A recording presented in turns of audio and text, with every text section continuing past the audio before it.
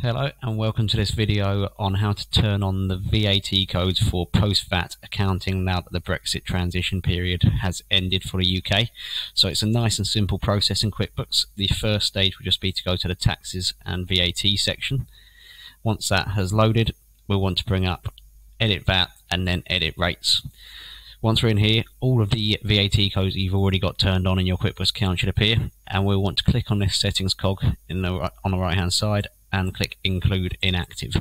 And when we do that, we'll get the new VAT codes that QuickBooks have added.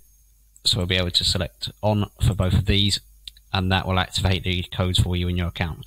One thing to be aware of is that these codes will only be available for use from the 1st of January 2021. So if you have any bills or purchase orders or anything in the previous years, these will not be able to be selected on them. They'll only be available when the date is in the current year 2021. If you have any questions, please get in touch. Thank you for watching. Bye.